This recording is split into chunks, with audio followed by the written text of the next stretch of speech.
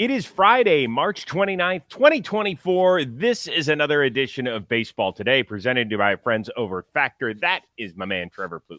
I am Chris Rose, producer Dan along for the ride as well. For those of you joining us live today, my fault, a little bit of the technology bugaboo, but don't worry, it's not going to rain on my opening day parade because all I did was sit on the couch in front of the TV and watch all 13 games that happened on Thursday. So I'm feeling fine. Yesterday, I don't mean to call it your Super Bowl because that's mixing sports, but I know how you were feeling yesterday. You were having the best time of your life, and I'm very happy for you, C. Rose. Yes, it was very nice. I hope you got to enjoy some baseball, even though you're on your Florida vacation with some family. So you watched a little bit. I did. I was happy with some. I was disappointed with some. My guy, Royce Lewis. I'm going to say some prayers at the end of this show for him. Don't care what you say, okay? Don't worry, we'll be talking about him in a bit. Unbelievable. A few amazing sights, as there always are on opening day. To me, the one that really grabbed me was the fact that Joey Votto, who, of course, signed a minor league deal with his Toronto Blue Jays, was in Tampa yesterday, sitting somewhere in the upper-ish deck, watching what he hopes will be his new teammates in action. That's pretty cool. I mean, the guy just loves baseball. How could you not want this guy on your big league roster? Put him on the roster. Let's go. It's time. And then San Diego Padres playing their first home regular season game since the passing of their owner, Peter Seidler. Francisco Tatis, who I know is very close to him, with the Seidler custom cleats. Pretty awesome. Those are amazing. And what a way to pay respect, to a guy that obviously he has, a relationship with and a ton of respect for. So it's awesome. All right, before we dive into what actually happened on Thursday and what might happen this weekend, I want to tell you a little bit about Factor, which, of course, is presenting sponsor of Baseball Today. Eating better has never been easier thanks to Factor's delicious, ready-to-eat meals. They're always fresh. They're never frozen. They are chef-crafted. They are dietitian-approved, and they're ready to go in just 2 minutes. You're going to have over 35 different options to choose from each and every week. That includes Calorie Smart and Protein Plus and Keto, and there's also more than 60 add-ons to help you stay fueled up throughout the day. So head on over to factormeals.com/baseball50. Use that code baseball50 to get half off. And coming up at the end of the show, it is our Factor question of the week, which I'm excited about. It's pretty entertaining. Speaking of entertaining, the two teams that entertained us in last season's Fall Classic, both off to very interesting winning starts. The Texas Rangers, they unfurled their first ever World Championship banner.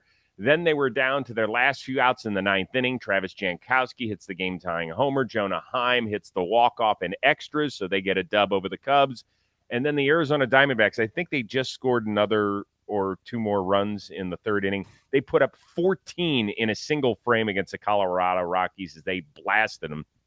So which of those two teams that played in the World Series are you more interested in following their 2024 journey? I think I'm more interested in the D-backs. I love both these teams. They're both obviously very fun to watch. They get the job done differently. But you look at yesterday's game, I believe it was 8 different players in their lineup had 2 or more hits. And I think they just have a lot of ways to beat you. You know, we kind of been talking about their pitching staff lately, how they've been able to, basically, create a brand new staff over the offseason, get some guys like Fott going over the last playoffs. So we focused on that a lot. But their lineup is also very long and balanced, and they can do a lot of different things. Speed, power, like it's all there. And it was all on display yesterday. So, I think, and me included, I've come on this show and said, hey, they won 84 games last year. They barely snuck into the playoffs. What would we say if they didn't get into the playoffs? But when you watch this team play, they're just fun. It's a fun watch. I feel like it's good baseball. So as much as I like watching the Rangers mash the ball around the ballpark, I think the true baseball guy in me likes the way the D-backs played the game. In addition to that, their ownership said they weren't done spending. They weren't like, hey, listen, we made it to the World Series. We've got some good young players. Like, we're good. They went out and they spent heavily. And then here this week, I mean, they're going to sign Jordan Montgomery officially today. So I kind of like the moxie that they've got where ownership is financially backing them. They're not always my favorite ownership group, but I think they've done a really, really good job to keep the excitement levels high there. And the unis were incredible yesterday. Loved the red helmets. They looked awesome. And Eugenio Suarez with the hair, like he's always had the flow, but he's got the flow now. So I'm into it. I'm into all of it. Brady, our youngest son, who's a bit of a uniform designer, he designed our high school uniforms for us. He said the red helmets were awesome, but you can keep the black bill on the cap, but not the multicolored helmet. He wanted to see them all like metallic red, which he and I kind of agreed on that. One quick note with two things with Texas. Big picture here. There's been a lot of Ranger fans who are like, we're not getting our love and our due respect. Like people always say, well, once you win, then people should be talking about you. And actually, I agree with them for the most part. Here's part of the reason I think that people aren't, I don't know if it's so much the respect, but talking about them as one of the big time stories. Number one, we haven't had a champion successfully defend their crown in a quarter century. It's the longest drought in Major League Baseball history, so we just don't expect it this year. Number two, the Texas Rangers don't have the greatest history, the deepest history in this sport. So sometimes in baseball, you need that, whether it's Yankees, Dodgers, Cardinals, Red Sox, Cubs, all that sort of stuff. I think it's fair? Not necessarily, but I think that that's a fact. Number three, your pitching stars are not pitching right now. And so I think that that's probably all part of the reason. Am I off base there, or do you agree? No, I think you're right. I feel like everyone is thinking, hey, they're not even at full strength yet. Like, let's talk about them when they get to full strength. You know, I think that's the first thing everyone thinks about is, okay, they mashed the ball, but they got to find their pitching. They got to get these guys healthy or figure something else out. I know Eovaldi looked pretty dang good yesterday, but I agree. I guess that's what it is. I don't really have an answer, but yeah, we're waiting for them to be at full strength, and then we'll be all over them. Because this team's going to mash, Chris, and they are really fun to watch just in a different way than the D-backs are. Two other things about last night's game. I really hadn't watched Wyatt Langford that much in spring training. I just didn't catch a ton of his at-bats. First of all, there's no way that dude's 22. He's like 37. The largest forearms of any. His forearms are amazing. I love his forearms. I was like, holy smokes. Number two, why haven't we changed the rule where you can't review a foul tip at the plate? I have no idea, Chris. I mean, and then even after the game, Fairchild comes out and says, I'm going to stand by my call. What? Yeah. You missed it, bro. You missed it. Just say I missed it. It's hard in real time. Hey, it's a tough call for me. I didn't hear the tip. I couldn't see it. Instead, you say I stand by my call when clearly the ball is, we're showing it right now. That was crazy. Yeah. And, I'm happy that Jonah Heim got to redeem himself because, honestly, I don't know if we're talking about this later in the show or not, but, like, you just got to keep playing right there, especially if the umpire's not doing what you're saying and he's not saying foul ball or anything. Like, you got to go get that ball. Mm-hmm. And heads up base running by Bush and the third base coach for sending him. Like, you just got to get the ball. He even said that after the game. He understands that you just got to continue to play, but you missed the call, dude. And by the way, it is 1 of 162. If this happens in game 3 of a 5-game series in October, like, come on, let's fix this. This seemed like something that they should remember a couple years ago. Well, it was many years ago now, where they changed the transfer rule during the season. So why don't we do that right now before? Well, they changed it before the year and made it so you had to have like 2 or 3 steps with the ball. And then they were like, this is stupid. And like a couple of weeks in, they're like, no, this isn't working. So why don't we do that now with this? This is insane that this, like, the things that aren't reviewable make me upset. Like, that obviously should be reviewable because it's an easy review. Like, you just look, and if the ball moves or it touches the pad, it's a foul ball. Do we have an explanation why you can't review things in front of bags? It just doesn't make sense. No idea. I think that's the umpires association thing. Like, hey, we need to be able to make some calls on our own. Yeah, I think it's an ego thing. If anybody knows in the chat, feel free to throw it in there. Also, by the way, out of that game, we're keeping our eye on Justin Steele. Craig Counsell says it seems like it's definitely an IL thing with a hamstring. I want to say one more thing about Wyatt Langford. Yes, it's like not pretty, but it's so pretty. Do you know what that? You understand what I'm saying? Like, it's not this prettiest swing. Yeah, like I don't know. There's something about this guy. He's a rat, bro. A baseball rat. I could tell right away watching him play. So I'm in. I'm into it. How about his? He's already married, and his freaking wife is an athlete at Mercer, and had to have surgery, and I mean the whole bit was crazy.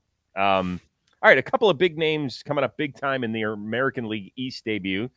Corbin Burnes was fantastic outside of giving up Mike Trout's solo shot in the first. Good call by you, Plouffe, on that one. Burnes, 11 strikeouts, no walks. Baltimore blasted the Angels.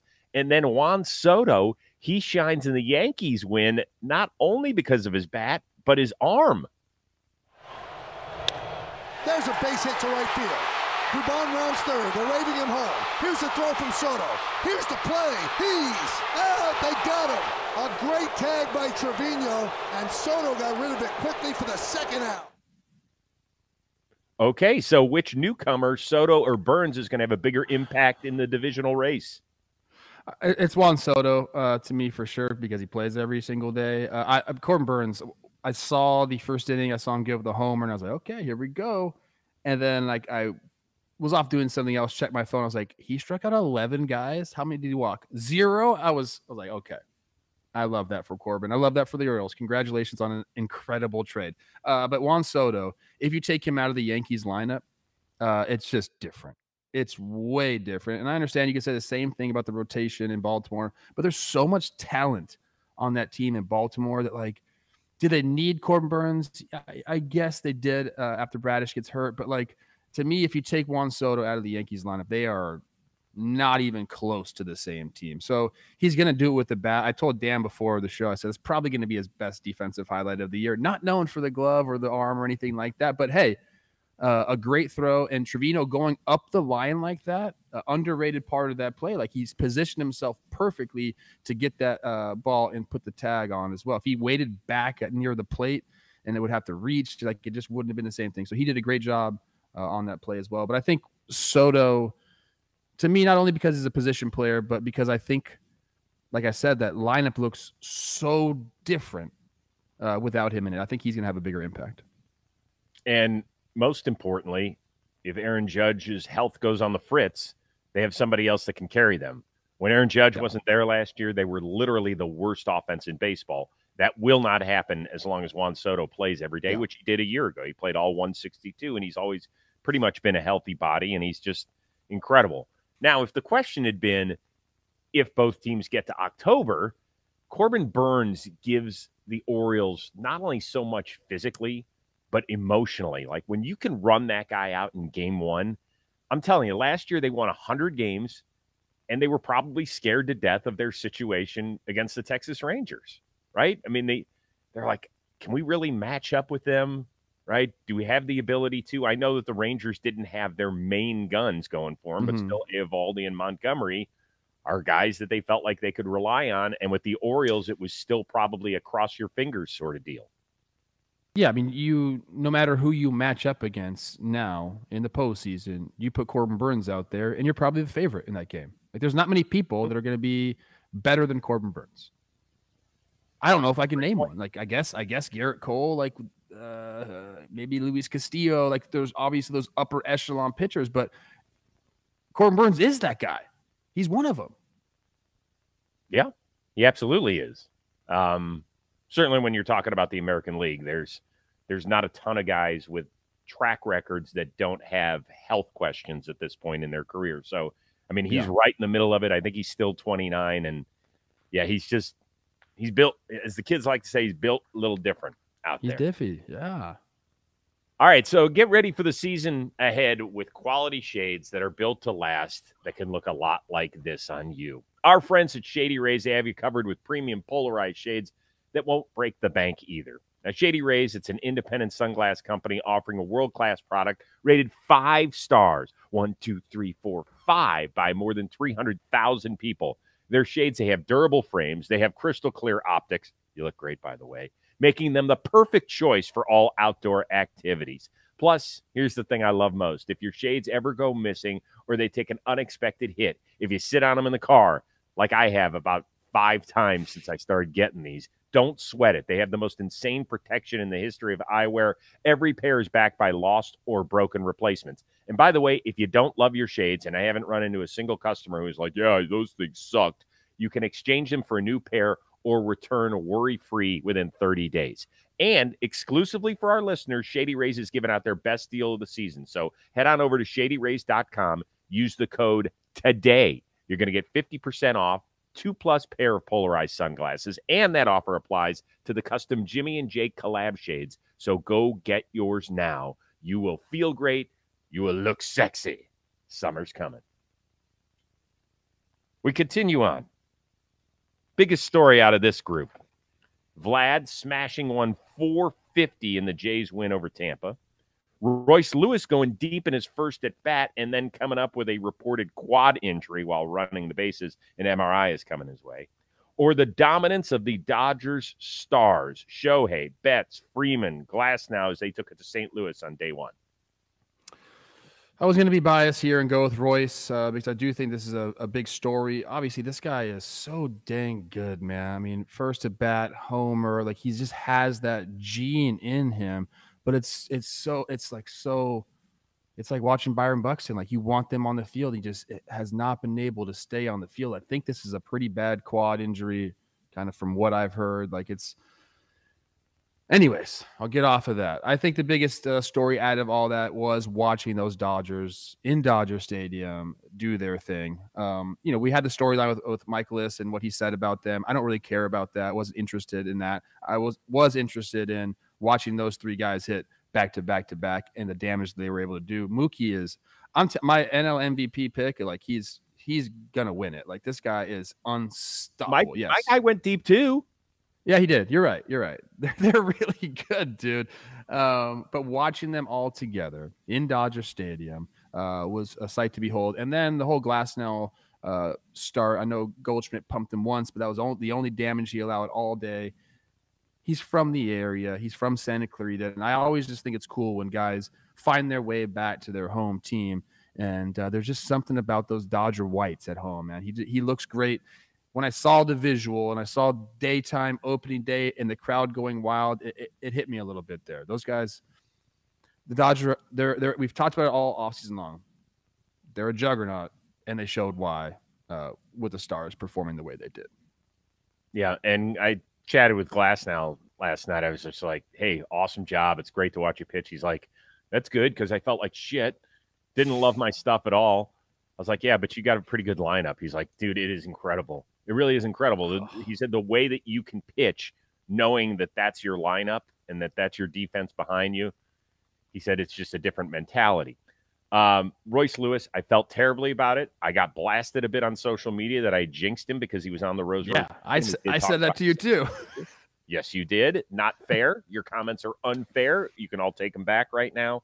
Do you know what you said? You know what you said? You said blame Jolly Olive. So nobody tell me fair or unfair. That's true. That's true. Because Jolly had a great piece on him as well that came out. And don't blame him either. I was just having some fun with that. Unfortunately, none of that's fun. But I will go with answer C, which is Vlad Guerrero Jr. Exit velo of 112 off of that. Goes 450 feet. Now, in 2021, his numbers were incredible. And we thought, oh, my God, here comes the rocket ship. And then he's gone down. And his OPS last year was sub 800. So we're getting close to extension time for him. You can't pay a guy $220 million whose numbers are progressively going down. It's time for him to pick it up. It's time for this organization to pick it up. They've paid plenty of good players to come in here, whether it's George Springer or Berrios or Gossman. They got a mini extension done with Bo Bichette. They paid Chris Bassett. Like, this is – everybody put your big point pants on. Let's go to work now. I picked y'all to make the World Series. So, Vlad, it kind of starts with you. That's what I'd say. Yeah, I mean, similar to how we just saw the Dodger Stars do their thing. Like, that's what has to happen in Toronto as well. These guys have to go, and then everything around them becomes easier. Like, go out there, Vlad, mash baseballs the way you can, and then we'll see you in October. it's nice to see him. He leaned back on that one, Chris, and he had a really, really good spring training. He's feeling it. So I'm excited to see what he has to offer this year because once you show it at the big league level, he dotted it in, I think, 21. Once you show it at the big league level, you know you can do it. And you have a couple of down years like that, it can start to wear on you. But if you find that feeling again, there's no reason why he can't be that MVP type player. Well, he had 48 homers that amazing year where he was MVP runner-up in 2021. He had 22 accelerator. I don't think it's unfair. I think that's just only logical to compare him to his father. We did it with all those guys, with Biggio, with Bichette, with Vlad. I mean, it is what it is. I don't think Vlad cares about that. I feel like he's probably honored to be talked about, alongside his father. The guy was a hell of a player. So, yep. Hey, quick reminder. We just talked a little bit about Dodger baseball. Hey, Los Angeles, baseball today is actually coming for you live for the first time ever. The two of us will be at Boomtown Brewery. That's where we had our All-Star Gala a few years ago when it was out here for the Midsummer Classic. It'll happen on Friday, April 12th, right before the Padres and Dodgers game. Now, here's the deal. VIP tickets, those are already sold out, but there are still plenty of general admission tickets. Go get them now. General admission starts at 5 o'clock.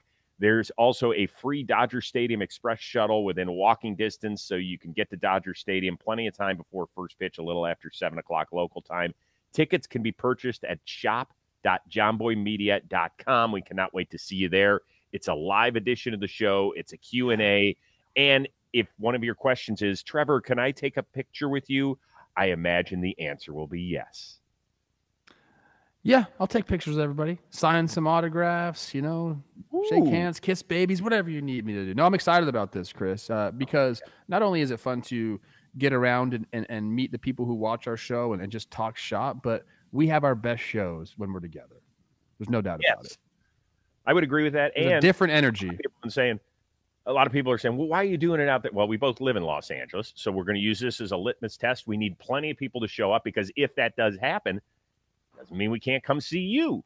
We'd love to take this around the country and go to ballparks. I mean, that's a great, great thing for us, and hopefully it'll be a great thing for you. All right, on the graphic, it says another OD story that got you excited. That stands for opening day, people. I don't want you saying anything else, okay? Another opening day story that got you excited. Give it to me. There was a bunch of them, but I'll go with one that kind of doesn't mean that much, but I know the feeling. It's Tyler O'Neill hammering his fifth straight opening day home run. I had a day like that. I think it was Jackie Robinson Day where we were wearing 42. I believe I hit a few homers on that day. At my birthday, I've done that. So there are these days as a baseball player, like, oh, okay, I feel good. Like it's gonna happen today. And when you get into that mindset, it usually does happen. So I know Tyler O'Neill showed up to the ballpark today or yesterday, was like, I'm probably going up top. 8th inning comes around. He hasn't hit one yet. He's like, what's going on? Bam.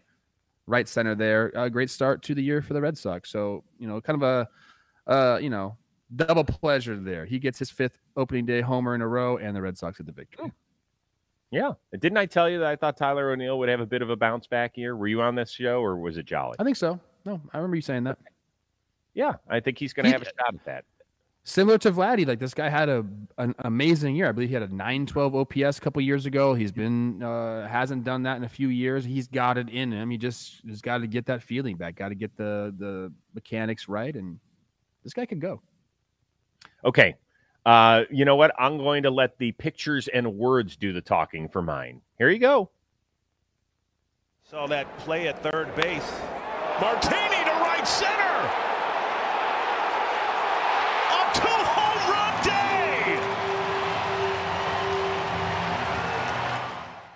First opening day start for 33-year-old Nick Martini, who has bounced around the show and overseas, went to the Far East to kind of find his career, had 8 career home runs in more than 400 plate appearances before yesterday, and he was like, I can't believe what's happening. So that's why I'm donning the Reds cap. I know we've talked a lot about your injuries and your suspension in spring training. Let's talk about something good. And a guy who got a shot because of the injuries started at DH yesterday, and I think that is awesome to see. It's not exactly Tuffy Rhodes. Go look that one up from the 80s where he had 3 homers opening day for the Cubs against Doc Gooden and the Mets. but it still was pretty special. I'm looking at the numbers right now. This guy loves hitting in Cincinnati. Last year in 79 plate appearances, a 912 OPS. Pair that with what he did yesterday, and in total, he's got a 995 OPS playing for the Reds. So let's go, man. You found your home. Yeah. And I know I usually don't let you go with multiple answers. There are sometimes I do, but I do need an extra one here. Obviously, I was watching the Guardians. They were one of the last teams to play opening day last night. Bieber, nice. And you look at the crowd in Oakland, and you're like, what's going on? Well, that's because they were actually having a big old party, tailgating in the lot and boycotting the game. And so there's a young man I know. His name's Julian Sanchez. He's a student at USC, and he reached out and he said, hey, if I shoot some video, will you put it on your show? He's a lifelong A's fan, lives up in the Bay Area. So these are the videos courtesy of Julian. Good job out there. We know that you guys have been strong and vehement in your support of the Oakland A's. I feel for you. I never make fun of whatever crowds are there. That's not fair to do. You guys are in a tough situation. So, Julian, thanks for giving us this. And A's, way to support. I know it's touchy because you want to support the players. You don't want to support ownership financially, but you want to be there for the players out there. So I know it's tough. And by the way, Shane Bieber shoved. He absolutely shoved. Good for you. Good for you and good for Voter. Yeah. Who you trying to wave in? What do you got? Well, the girls have come up. They're getting some lunch ready, I believe. Olivia's here. Kelly's here. We're all donning American flag bathing suits today. So I'm trying to get them to come over and say hi, and they're not really doing it. Here's Kelly. Oh, hi, Kel. Hello. Oh, that's lovely. There we go. That's outstanding. Is she doing her podcast in the off season or no? Yeah, she's doing it. Yeah. I don't think she's done one here, but check that out. It's a really good one. The morning after with Kelly Stafford. Where's Matthew? I think still down the beach. Oh my God. The tough life of an NFL Super Bowl winning quarterback. I don't know how he does it. All right, it is time right now for our Factor question of the week. And for that, we greatly appreciate everybody sending in their contributions. Once again, head on over to factormeals.com/baseball50. Use that code baseball50. You're going to get half off your Factor meals, which is oh so important to feed your belly. Alex, good job. I like this one. What rule change would you put in there to improve the game? Controversial or a no-brainer one? I'm going to give you like 4 off the top of my head, then get to my real one, okay? I don't think you should be able to wear an elbow guard unless you throw with that hand that leads your lead elbow. I don't like the big elbow guards. Guys get too comfortable around the plate. I know that goes against hitters. Don't think you should be able to do that. There's something about the infield fly rule that I don't like either, so I might just want to get rid of that. I think I had another one, but here's my main one. And I kind of made this up on the fly, so I don't know if it totally makes sense, but I want like a bonus ball, a bonus at bat, okay? Where if a team is down by enough runs, you can pick one at bat, right? Any way you get on base, like a walk, you can't just walk a guy. If you get on base, it counts for a run, okay? If you hit a homer, it counts for 3 runs. If you get out, it counts for 2 outs. I think we should make the game a little bit more interesting like that, like a bonus ball, similar to the way they do it in the 3-point contest. They get the bonus ball. We should do that in baseball. It's so boring at the end of games when teams are down 5-6 runs. You're like, oh, what's going to happen? Hey, here's my bonus at bat. Let me go up there swinging. If you walk me on purpose, there's a run. If I pump you, there's 3 runs. I just think there's something there. I know the baseball traditionalists are going to hate that one, but it's my world, people. Let me tell you what I think. Dude, I am on board with that because I had something similar. Okay. Mine was going to be that at any point in the game, you can pick where you want to have the lineup hit. So if you're down, if you're down 2 runs in the 9th and it's 7, 8, 9 that's scheduled to hit, but you want to hit the fast forward button and instead have 2, 3, 4 lead off the inning, then I'd be good with that. I think we've talked about this before. It's like other sports, at the end of the game, the ball is in the hand of the best players, right?